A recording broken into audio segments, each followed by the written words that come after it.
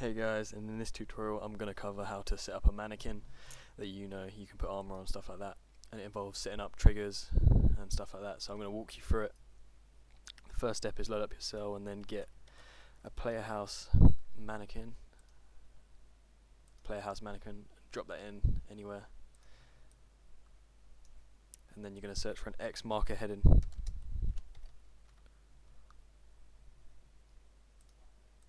X marker heading, toggle it. If you can't see it, toggle it with M. Make sure that the marker arrow is facing the same way as the mannequin's face, so they're facing the same direction. Next up, click on your mannequin and then go to the trigger button, which is a T inside a cube up on the toolbar, and then you're going to put the trigger mannequin activate trig.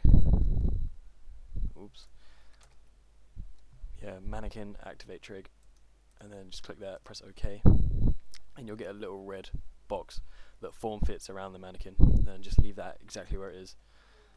Now we're going to double click on the mannequin, or just select the mannequin and then right click edit. In the linked reference we're going to double click in here and then select reference, and that's going to be the X header, and then press OK. Then we're going to go to active parents, tick this box here that says parent activate only, double click this, and we're going to select the mannequin trigger, so mannequin activate trig, and just press OK. Now click on X marker heading, right click, edit. In the link reference we're going to double click in this box and we're going to select the mannequin and then press OK, and then press OK again.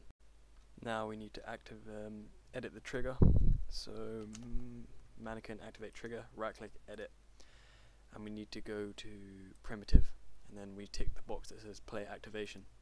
So once you tick that, you're pretty much done. Move the X marker heading so it covers your mannequin. It doesn't have to be perfect. Oh god.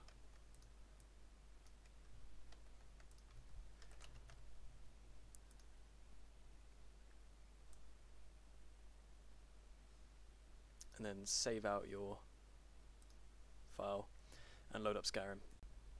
Alright, so now load up your cell with the command COC, and then if everything went to plan, you should have a working mannequin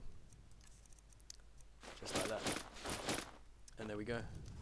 Thanks for watching. My next tutorial is maybe going to cover something similar like display cabinets and bookshelves, because I know a couple of people had problems, but yeah, that's pretty much it. Thanks for watching, and I hope I helped.